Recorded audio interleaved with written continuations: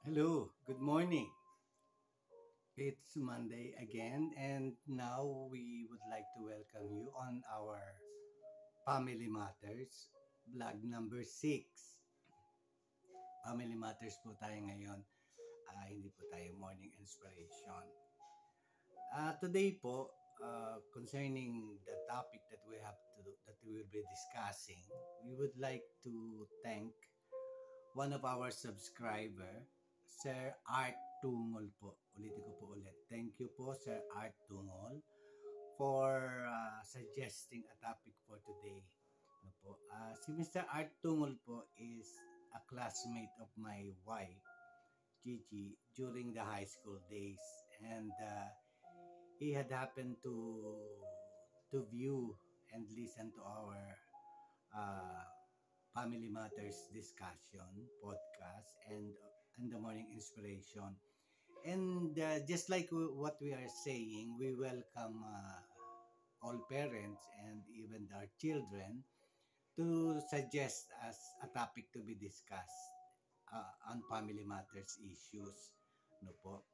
Alam po namin na all of us parents and our children have their side of uh, stories and that you would like to everybody to be enlightened. Kaya ulitin ko po, we welcome suggestion on family matters with subject or topics that you want to contribute for our discussions on the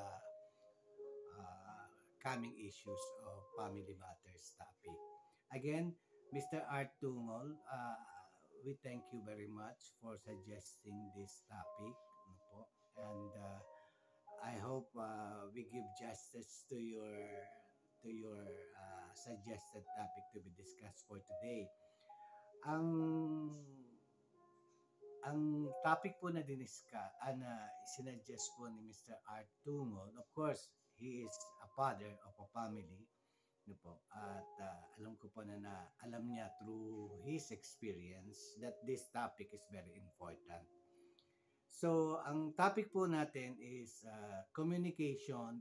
Ang title po natin is Communication 202. Meron na po tayong communication topic na na-discuss before. Communication 101. So, po ngayon naman po, to give way for Mr. Art Tungol contribution on the topic that he suggested to be discussed today, entitled po natin ito na Communication 202. Ang title po ng topic na gusto niyang i-discuss natin ngayon is effective communication in the family. Let us give a background on this matter. No po? Tunay nga po na in every organization, no po, especially the family is the main organization that each of us is involved with. And we know that communication plays a vital and important area to make the family successful. Ano po? And it is very important to note that our during the younger years ng ating mga anak, no po, at early stage of their life, we should be able to teach them how to communicate with us and and how we should express our feelings or the feeling of our children po. In the very early stage of their life, they should have managed to learn how to express themselves. We know that for a fact that in every relationship, communication will break down, no po, if we have not managed to teach our children the proper way of communicating. Of course, when we speak about communicating, it involves two-way, ano po ito, two-way traffic po ito. To be able to establish a good communication in the family, we should, each and every one of us should learn to speak and express his or her emotion And at the same time naman also, we should learn how to listen. So yung two-way communication po nito is listening and talking. No po. Ah, napaka-importante po ng ating mga children, no po, na at their younger age, they have the ability to express their emotions, no po, their feelings, no po, and their ideas, no po. At gayon din naman po as parents, no po, ay it is important for us to listen, no po, to our children, and also of course we should allow them, or we should teach them on how to listen to us, especially during their younger days. If we parents have managed to build a strong communication, no po, with our children, it would be easy on the latter days, no po, na yung discipline of listening and talking, yung communicate, the proper way of communication, mas madali po habang lumalaki sila if we able to teach them how to express themselves and know how to listen. Alam naman po natin na at the early stages ng ating mga anak, no po, madali lamang po yung pagdisiplina sa kanila in listening to us, no po. Kasi nandun yung authoritative responsibility ng mga magulang na naturuan talaga yung mga bata. And teaching them at the early stage would be much more easier, no po. Pero alam naman po natin when our children start to grow up, no po, nag-iiba po yung manner of their listening and talking with us. Nakadalasan po yan po yung problema ng maraming pamilya na hindi ma-express, no po, properly, no, yung kanilang mga emotions, yung kanilang mga wants, yung kanilang mga needs, no po. At kadalasan po diyan po nagmumula ang maraming problema sa family. So before we go ahead with the topic, gamitin din po natin yung suggested Bible verse ni Sir Art Tumol na matatagpuan po sa Ephesians chapter 4 verse 15. At ang sinasabi po nito, instead, speaking the truth in love, we will grow to become in every respect of mature body of Him who is the head, that is Christ. Okay, yan po yung ating Ephesians chapter 4 verse 15. Instead of speaking the truth in love, we will grow to become, in every respect, the matured body of Him who is the head, that is Christ. Of course. Okay po. Praise the Lord po. Sabi po ni Sir Art Tumol, no po, a gentle answer turn away wrath, but a harsh word stir up anger. It could discuss the importance of honesty, kindness, and respect in communication within the family, emphasizing the need to listen actively, speak with empathy, and resolve conflict peacefully. Communication issues are indeed common in families, but they can be addressed effectively by applying principles found in the Bible. By fostering open, honest, and respectful communication, grounded in love and forgiveness, families can overcome misunderstanding, strengthen relationship, and create a supportive and harmonious environment for everyone involved. So, napakaganda po. Yan po yung sinabi ni Sir Art Tumol, yung kabuuan ng kanyang contribution for today's topic. So, we will discuss further about about communication. Ano po? Actually po, the building of communication practice inside the family should be learned by our children first and foremost. Kasi po, yun yung ating nurturing ground. No po, yung family. Sinabi po natin sa mga previous podcast natin that family plays a very vital role in building a society. No po? Kasi po sila po yung future ng society natin. So, if they were managed to learn everything inside the house, definitely po, they will be a productive part of every society. Ah, hindi po sila magiging pabigat sa society natin. If we have managed to make the family as a nurturing ground for our children in every aspect of their lives, 100% po, they will be a productive contributor in our society. Po, kaya po napaka-importante ng ng pamilya because that is the breeding ground of our children. Po.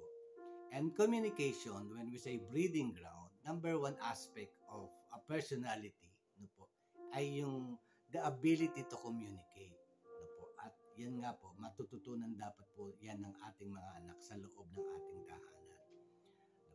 Kaya po, in every aspect of our children, the breeding ground is the learning ground, po, the teaching ground, po, the nurturing ground is inside the family. Everything should be learned first by our children inside the family. Po. So, in every aspect of human interaction, communication plays a vital role. Po. The ability of our children to be able to relay their feelings, their ideas, their emotion is so important to make them a whole person. No po. Maganda pong matutunan ng ating mga anak na to express their feelings, their ideas, their innovation, their inmost feeling. No po. Upang mag-build ng proper relationship inside the house and also outside the house. No po. Yung pong sinasabing communication ay kung natutunan po natin yan sa loob ng tahanan ng ating mga anak, once they get out of the house and they become a part of a society, let's say professionally, no po, nagtatrabaho na po sila, they have their own careers, no po. At yung pong every companies that they will be involved with or they will be hired, it's also an organization. No po. It's also an organization. And that professional organization in the company ay meron din pong sets of communication level na kailangan to be able to achieve whatever area of professionally involved ang ating mga anak. So, hindi po matatakot yung ating mga anak in times the day comes na nasa outside world na po sila. No po. Kaya yung pong communication, no po, ay napaka-importante po. At yung pong ating mga anak, we should, as parent, we should be able to distinguish them from one another. How do they express their emotion? How do they express their feeling? Yung pong communication ay number one po, yung way of expressing it ay by talking. Pero po, habang lumalaki po ang ating mga anak, dapat po nakikilala nila dahil unique po ang individuality ng ating mga anak. No po. Even if they have the same blood running on their veins, definitely po makikita po natin yung distinguishing mark ng bawat isa sa mga anak natin, which was uniquely created by our Lord. No po. Yung manner of communicating po ng ating mga anak ay iba-iba. No po. Of course, there is one set na kailangan they should know how to express or talk. No po. And they should also learn how to listen. That is the basic communication requirement to be able to communicate what's inside their hearts, what's inside their minds. No po. Pero po minsan, habang lumalaki ang ating mga anak, we should also acknowledge the fact that they have different ways of expressing themselves. Minsan po hindi po nagsasalita ang ating mga anak. Kakaiba po yung way of relaying what she wants to for us to understand, no po. Yung pong proper communication somehow ay not only being expressed by talking, no po. Yung ating pong mga anak ay may iba-iba pong pamamaraan how to communicate with us. Katulad po ng aming mga anak na tatlo po sila.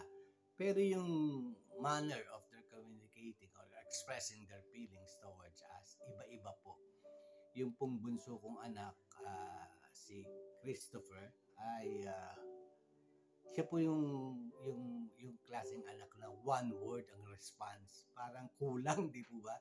Magsasalita siya, iniintay mo siyang magsalita at ipahayag ang kanyang saloobin. Pero napaka tipid niya po sa pagsasalita. One word lang. Pero yung one word niya, it covers a lot. No po. So meron pong ganyang mga bata tayo o mga anak na meron.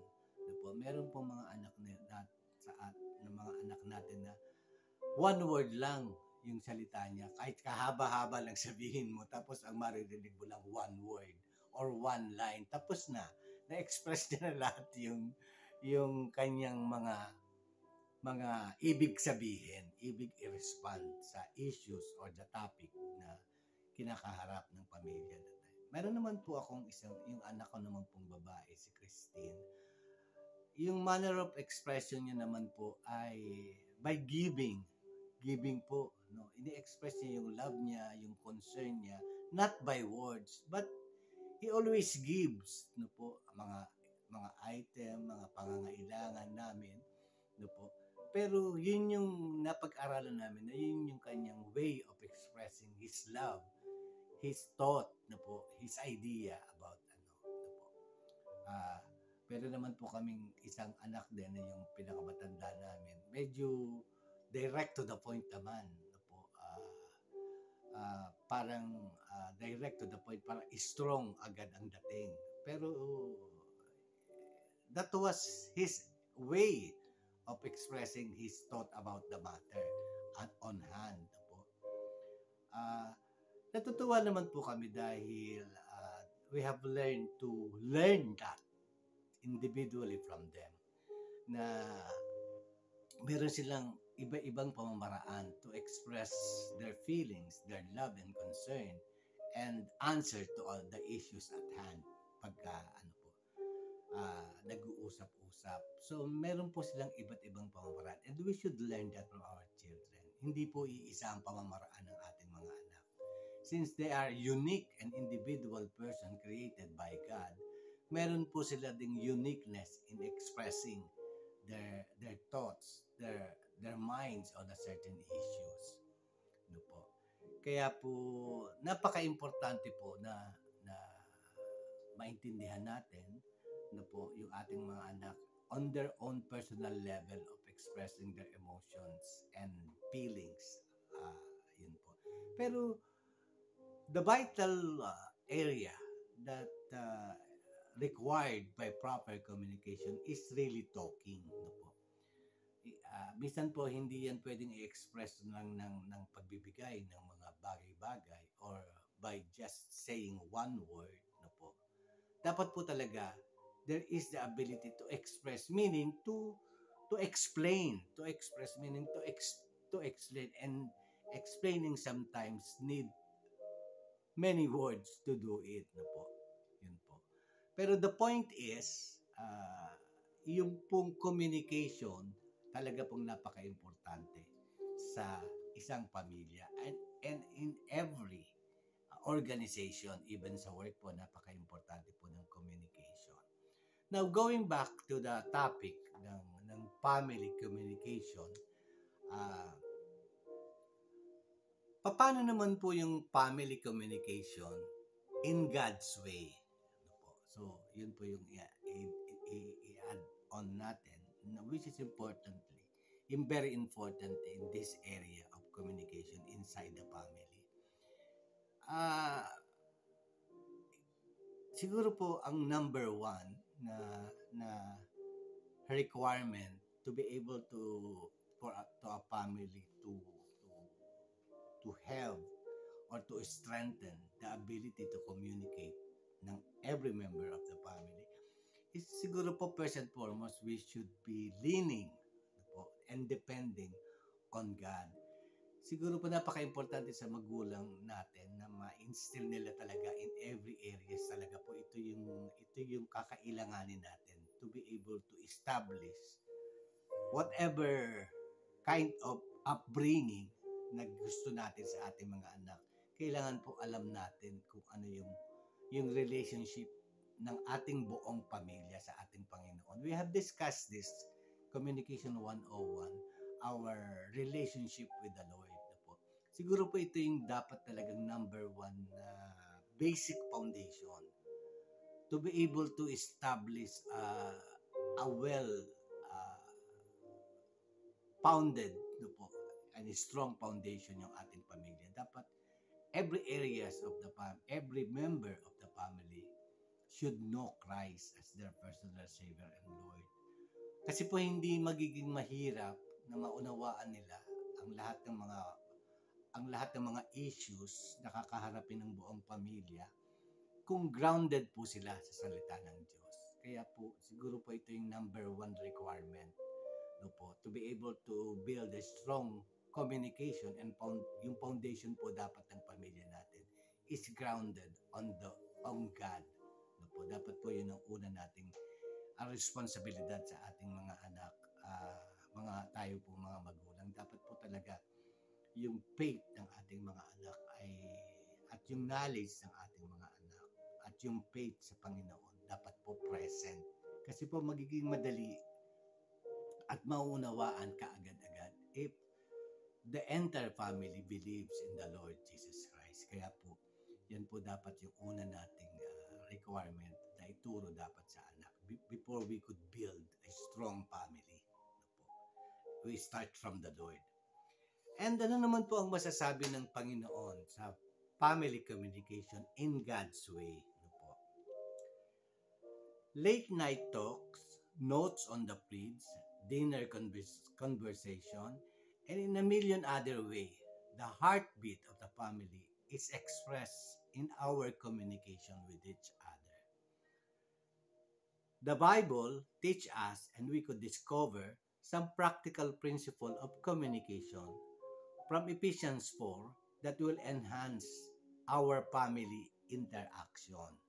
Yun po. So sinasabi po dito, from the word of the Lord, we could discover some practical principle of communication for our family, especially in the book of Ephesians, that will help us enhance our family's interaction. One principle po na dapat na magagawa natin, una, to be able to establish a strong communication ng ating buong pamilya. Ang una po, isa sa prinsipyo na dapat natin gawin bilang mga magulang, make your home a haven of peace. Make your home a haven of peace.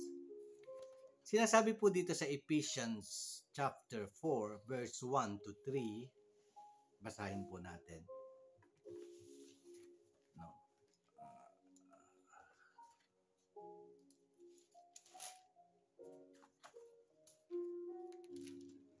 Ang sinasabi po sa Ephesians verse 1,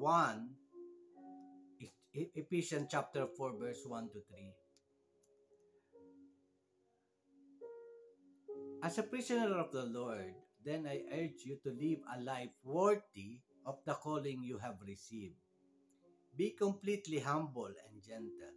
Be patient, bearing with one another in love. Make every effort to keep the unity of spirit through the bond of peace. There is one body and one spirit. So ito po yung sinasabi diyan, no po. Sa Ephesians chapter 4 verse 1 to 3. Conflict is a normal part of every home, of any home. What will set your family apart is how you is how you respond to each other when circumstances collide.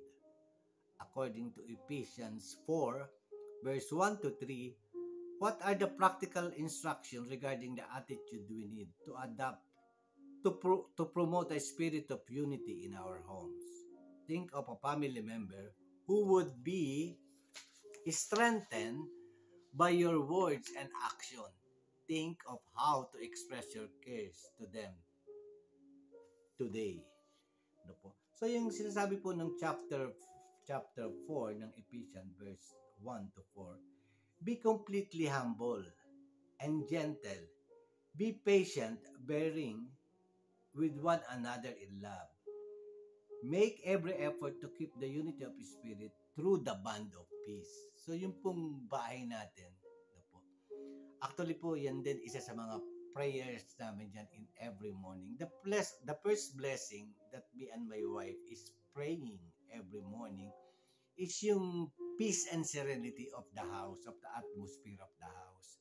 Yan po yung unang prayer namin parate na hinihingi namin ni Gigi every time we pray in the morning. Peace and serenity of the house. Yung presence ng Lord ay maramdaman ng bawat isa sa loob ng tahanan nito. Na po. And even if we are also praying that yung light of the Lord be shine upon in each and every one of us, member of this family.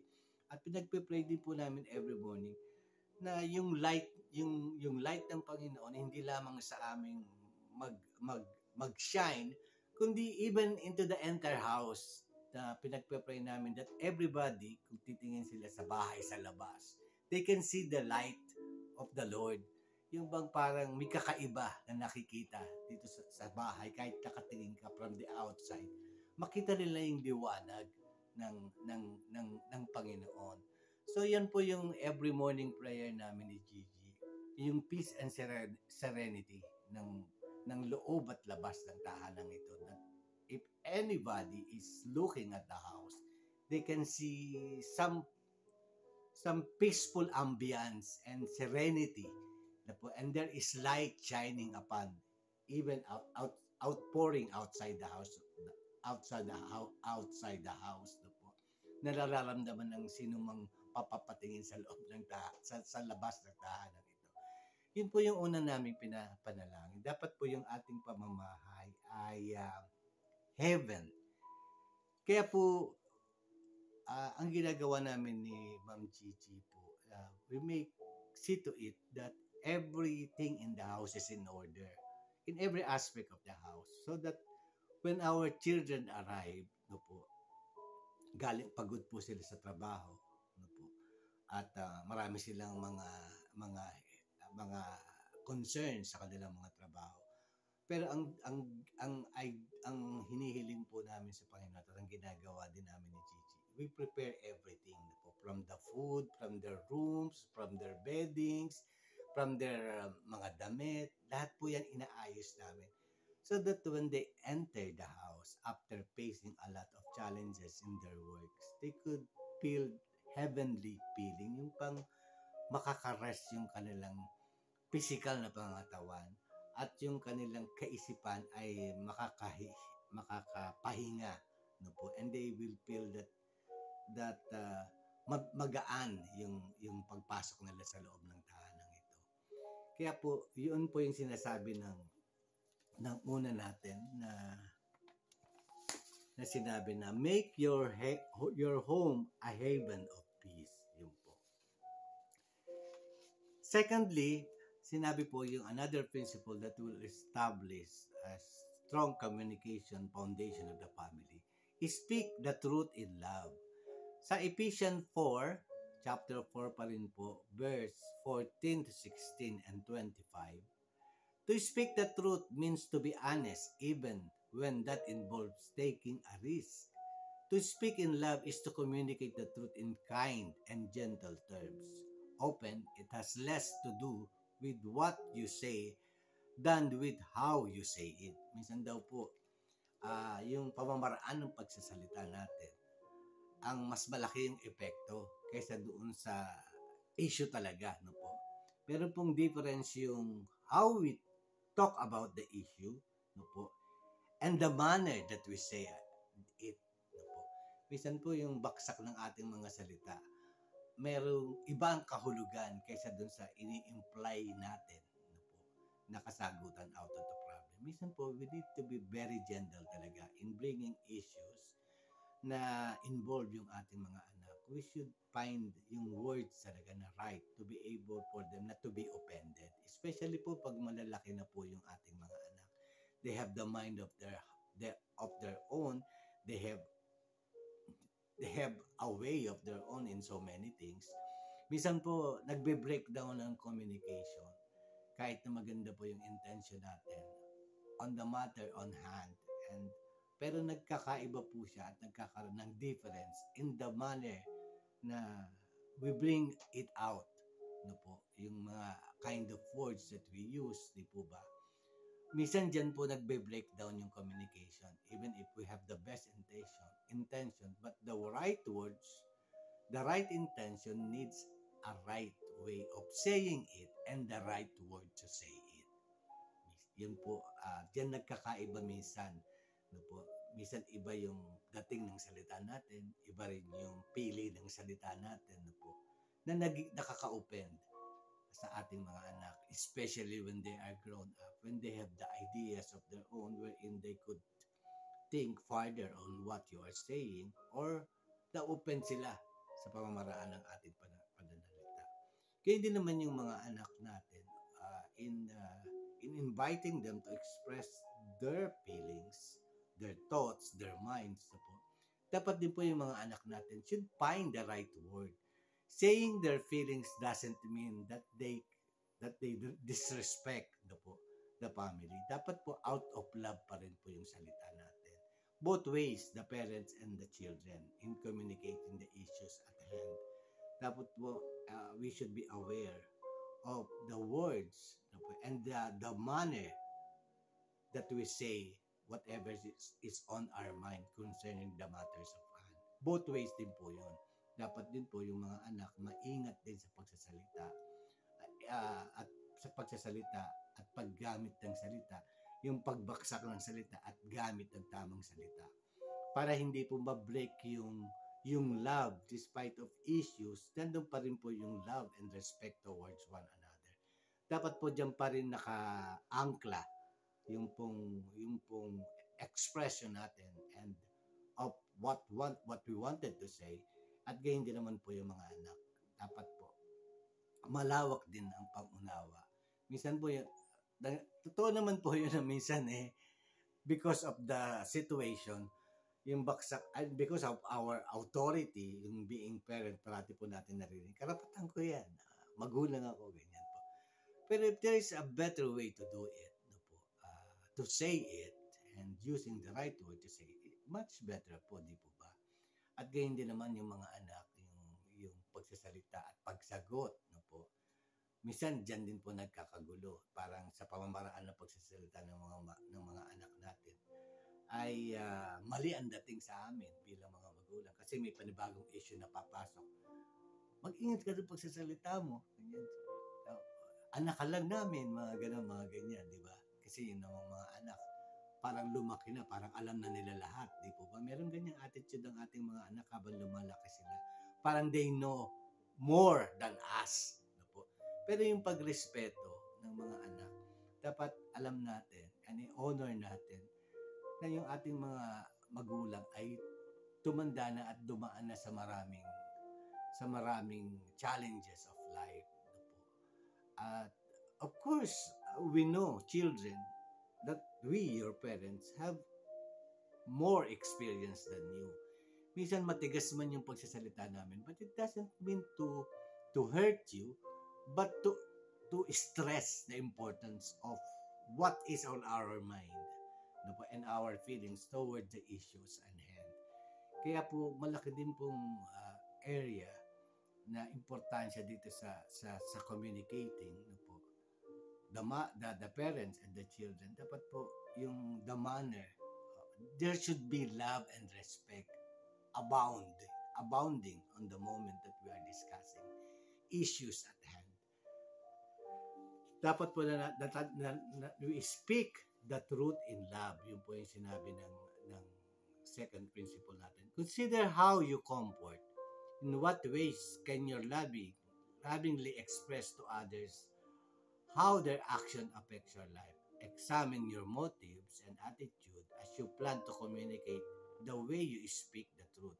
Remember, you can be a catalyst for a growth in their lives. Yun po yung sinasabi, this is concerning our parents na po. Consider how you confront. In what ways can you lovingly express to others how their actions affects your life? Examine your motives and attitude as you plan to communicate the way you speak the truth. Remember, you can be a catalyst for growth in their life. So ito po yung saying the parents. It is a call na we have to examine the motives and our attitude and plan it how we could communicate the truth to our children. No po? At tandaan daw natin, the way we brought up the matter to our children, the way we use the right words in expressing our feeling on the issues on hand, no po, pwede po, can be a catalyst for growth in their lives. Matututo po sila, no po, kung paano yung ating mga anak ay nakita sa atin, kung paano natin ginagamit yung communication system sa family, na kung paano natin isinasagawa yung manner of our communication with our children. Ano man po yung matutunan nila at makita nila sa atin in our way of communicating issues with our children. Tandaan po natin na ina-adapt po nila yan, ina-absorb nila yan. Kasi nga po, yung family is the breeding ground. And one aspect of a good and a strong family foundation is yung natutunan nila yung proper way of communicating. Po. And later on, ay gagamitin po nila yan. Ano man yung pamamaraan natin, ina-adapt nila yan ng ating mga anak. At gagamitin nila later on sa kanila ding pamilya. Sa kanila ding pamilya. Gagamitin nila yung style na yan. So we should be always careful on that. Because our children will going to use it sooner when they are building or having their own family. So we must speak the truth in love. Yun po ang sinasabi nito. Number 3 principle po is to communicate intentionally. Ano po? Sa Ephesians chapter 4 verse 17 at saka po Ephesians chapter 4 pa rin, verse 21 to 24. So unahin po natin yung communicate intentionally. Ang ating pong reference ay Ephesians chapter 4 verse 17. So ano po yung sinasabi sa chapter 4 verse 17? Una muna po chapter 4 verse 17.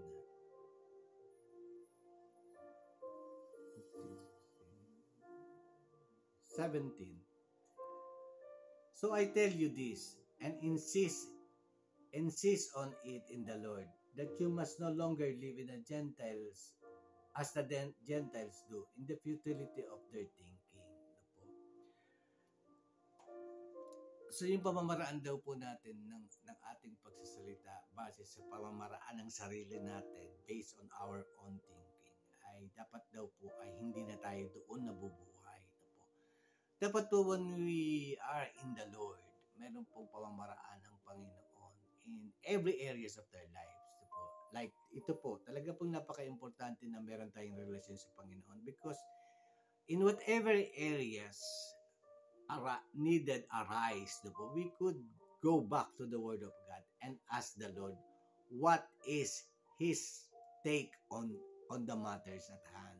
Po, katulad po ditong proper communication po ng entire household po. So dapat daw po ay yung thinking natin is different from the way we were nung hindi pa po tayo nakakakilala sa Panginoon. No po.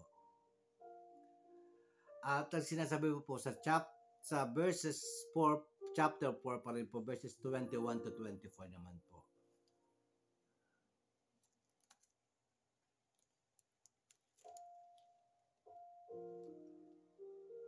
Sa chapter 21 po ang sinasabi, surely you heard of him and were taught in him in accordance with the truth that is in Jesus. You were taught with regards to your former way of life to put off old self which is being corrupted by the deceitful desire, to be made in the new attitude of your mind, and to put on a new self created to be like God in the true righteousness and holiness. So yun po yung sinasabi, yun nga po yung sinabi natin na dapat po, since we are in Christ, no po, in every areas of our family matters, no po, and entirely in our areas of our lives, we can depend upon the Lord, no po. Since we are a new creation, there is a proper way of doing it, uh, concerning the matters on hand. If we are very aware of God's word, pwede po tayong bumalik sa ating Panginoon sa pamamagitan ng pagsasalita ng tama, no po, upang matutunan natin ang tamang pamamaraan to be able to deliver what is the issues on hand. Dapat po pamamaraan na base sa Panginoon, even in our way of communicating with our children and with the rest of the world. Dapat meron pong tamang pamamaraan na sinasabi sa salita ng Diyos po.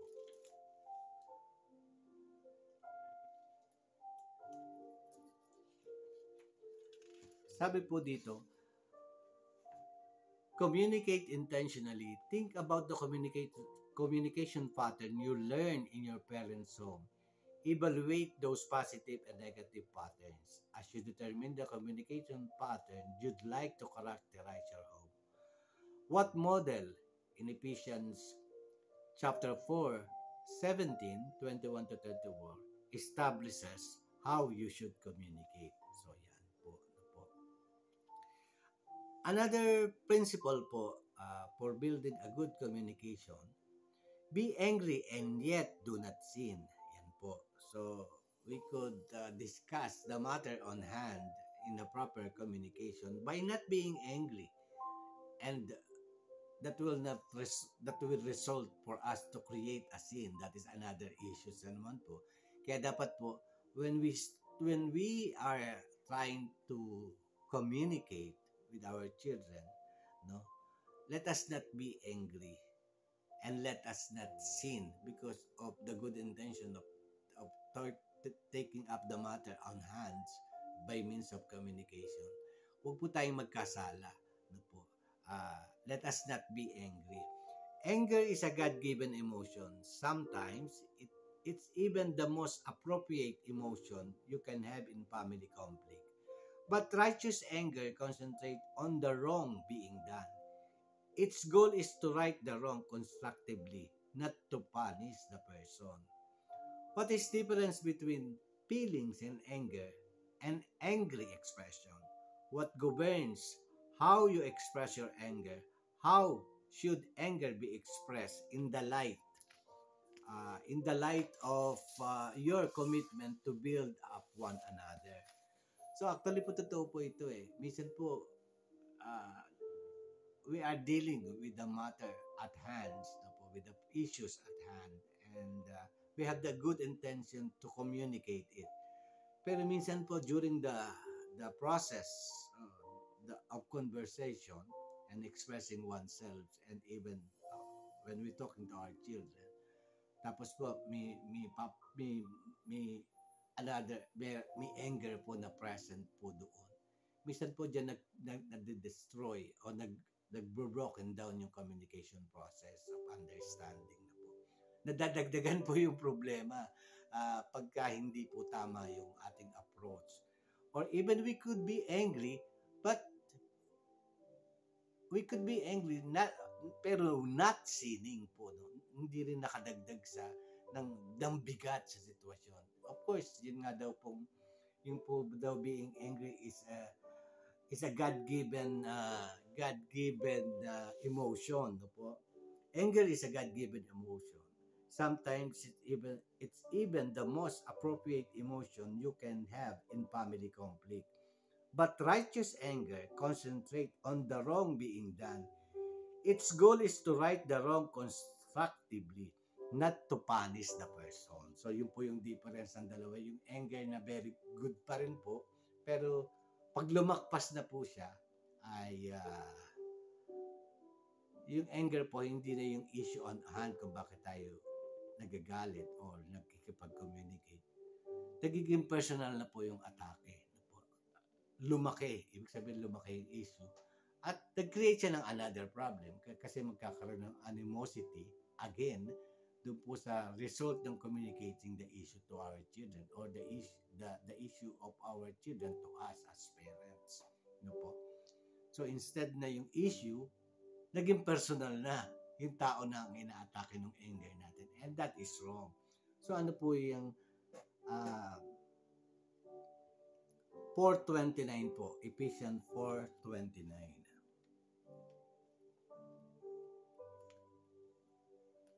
Sabi po dito, build each other up in wholesome language. So, ang reference po natin dyan is Ephesians chapter 4 verse 29. Ito po ang sinasabi dyan. Do not let any unwholesome talk come out of your mouth, but only what is helpful for building others up according to their needs, that it may benefit those who listen. So, yun po yung sabi. Do not let any unwholesome talk come out of your mouth, but only what is helpful to building others up according to their needs. Ano po? Yun po ang sabi. That it may benefit those who would listen. Kadalasan po, yun yung nangyayari. Maganda naman yung intention natin because of the issues on hand. We decided to communicate it with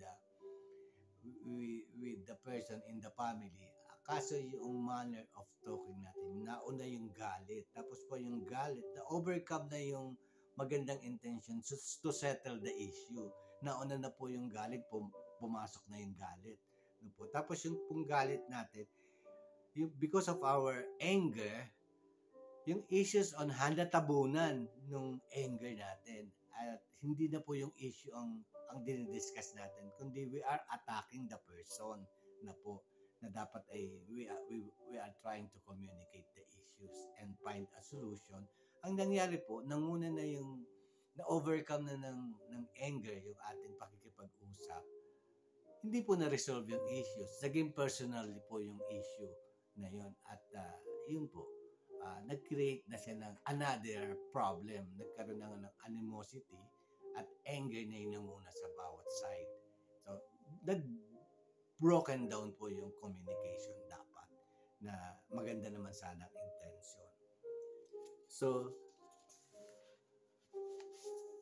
sabi po ng another principle, choose kindness and forgiveness. Yung principle po ng building a good communication. Sabi po dito, choose kindness and forgiveness. Ang verse po natin tungkol dito sa choose kindness and forgiveness can be found in Ephesians 4, chapter 4, verse 31 to 32. Your home, your most intimate place on earth, needs to be a greenhouse of beauty and growth for you and your family. But this will only happen when you follow the instruction. When you're tempted to treat each other harshly, consider God's model of forgiveness and choose instead to be tender towards each other. Ask yourself this question: do bitterness, wrath, clamor, and slander describe your home? Or do you choose to reflect the forgiveness God has given you and be tender-hearted to your family? Why not make Ephesians 4, chapter 31 to 32, your family's motto?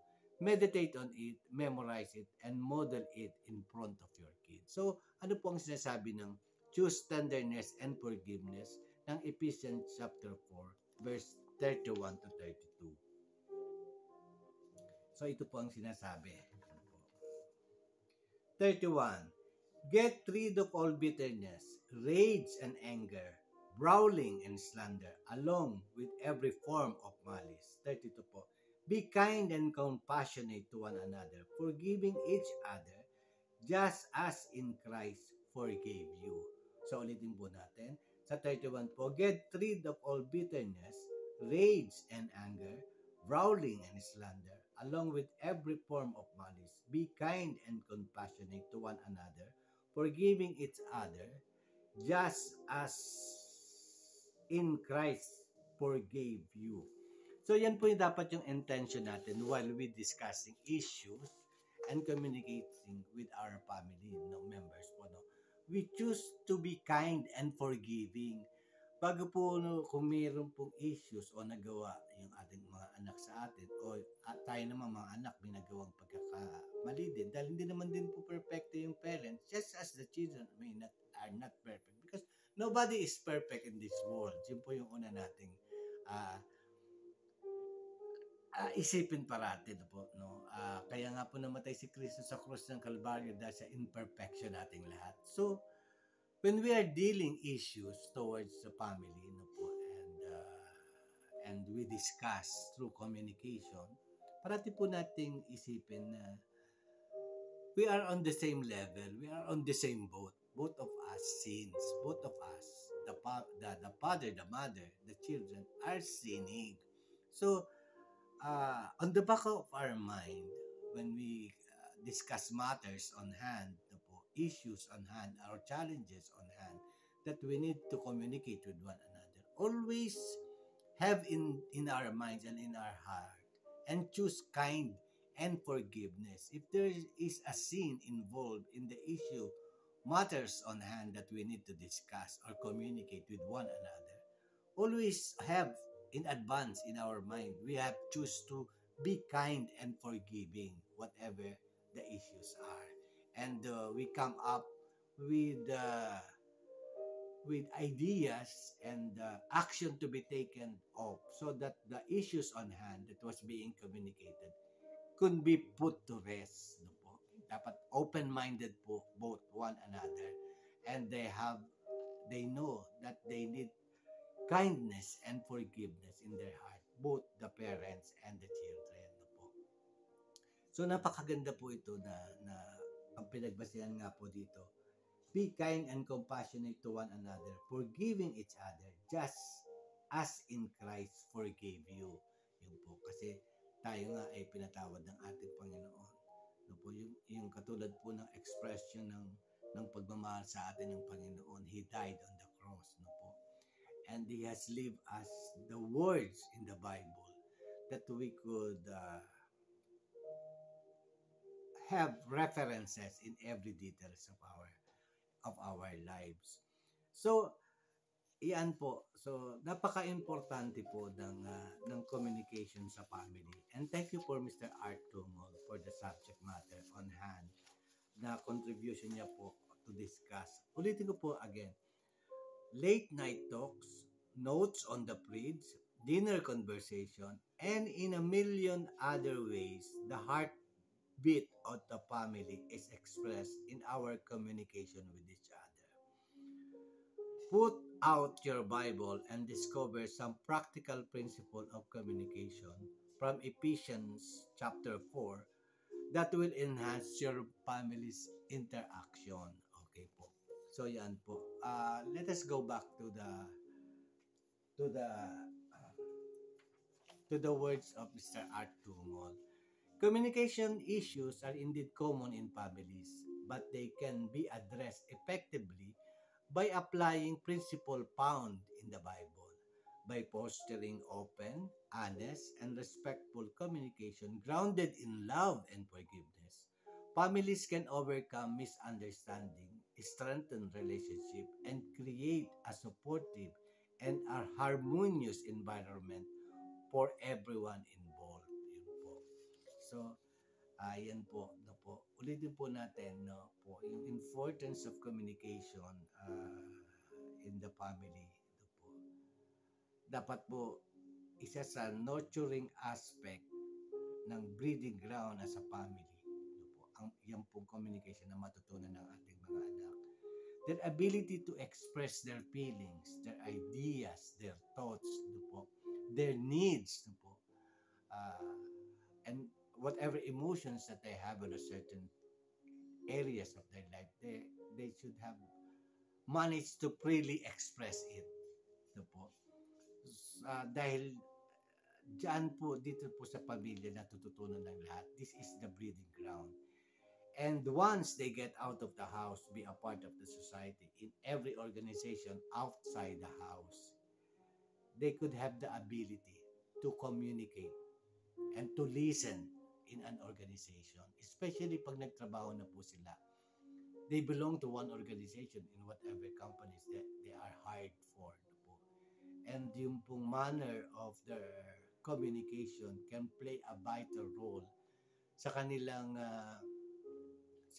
pakikisalamuha sa outside world in the company that they belong, in any organization that they, sa school, no po, sa mga teachers, sa mga kaklase, at sa lahat ng outside organization that they will be involved with. They should have uh, a spirit of good communication, no po, in the outside world, and that is where the family, no po, plays a vital role in sa ating mga anak po. And with that, I hope na